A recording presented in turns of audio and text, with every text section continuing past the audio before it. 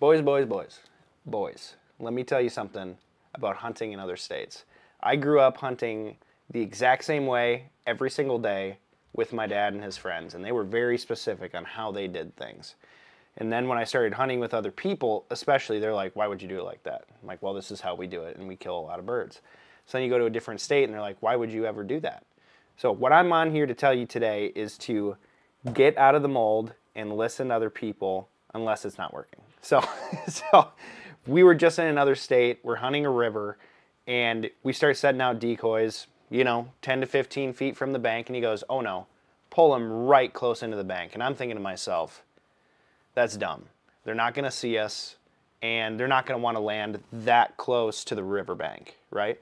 I was wrong. I was absolutely wrong, because every duck that came into that riverbank wanted to hit the dang blind. It was insane. One, I don't know everything, and that two, especially when someone has been hunting that area and they have been very successful their entire life, it's better to just shut up, swallow your pride, and just be like, you know what? I will try what you're going to do. I was recently in Nebraska earlier this year, and we were hunting the river, and in my mind, if we have good sun, good wind, birds are going to hop from water to water all day. That was not the case in Nebraska. What they did is they just hung tight to where they were, trying to keep an ice hole open instead of coming to the running water. That absolutely blew my mind. So on a cloudy day, you think, okay, we're going to go to a cornfield and we're going to hit them. For whatever reason that day, they went and staged on dirt before going to feed. Blows my mind. So what we did that day is we staged on dirt, which makes no sense. We set up like 35 dozen honker full bodies on literally a pile of dirt. It looked like a chisel plowed bean field, but they don't chisel plow in Nebraska really. And I said, there's no way we're going to kill birds here.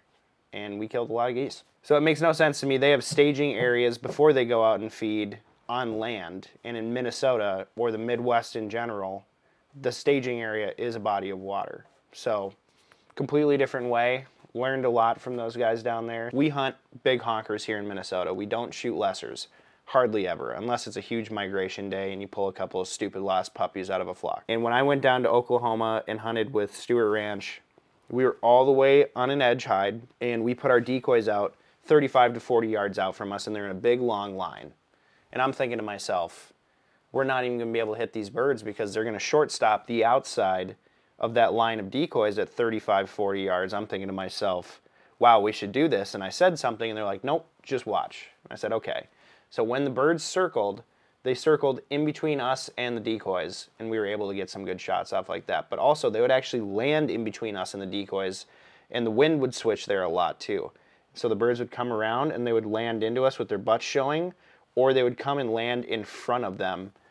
And so it's just another little reminder of, okay, you don't know everything. Every single area is completely different. So I encourage you to listen to the people in that area, and then you can use those ideas in your area when your birds are acting weird and different, and try new things, because it really, really works, especially in our October lull when we have a hard time killing birds. I've used the stuff that we did in Oklahoma, Kansas, Iowa, all over the place, and it works. And learn from other people online. Really study how they do their spreads and learn from other people. Hopefully this helps you guys out. Please don't subscribe and stop watching our videos.